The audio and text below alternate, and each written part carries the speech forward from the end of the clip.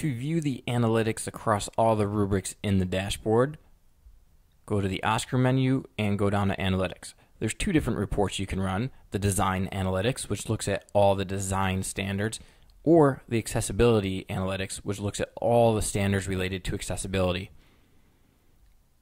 The number next to the Update Design Analytics or Update Accessibility Analytics is the date that the data was last collected, and this should run automatically. If it's not running, you'll have to run it manually by clicking or contact tech support.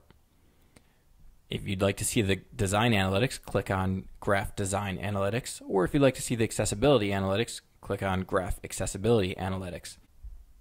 As we look at columns I through K, we'll see that there's still a lot of work that needs to be done before completing all the rubrics. So the data will show what we've done so far, but it won't give a complete picture. So if we go to OSCQR Analytics, Graph Design Analytics, we'll have a few different charts. And the first chart is all the standards that are related to content and presentation.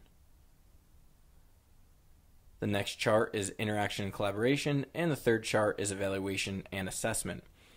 Now, as we look at one of the charts, you'll see an awful lot of purple, and that's because that's not applicable or no response. And that's what we expected because there's still a lot of work to do on these rubrics. If you'd like, you can click on a chart, use the drop down, and you can either save it as an image so you can put it in a report or email it, or you can publish the chart to the web, and that makes it a little bit more interactive.